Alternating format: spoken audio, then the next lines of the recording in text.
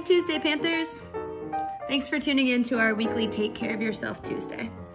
We're moving into the month of November, so I have all things autumn, gratitude, and cool weather on my mind.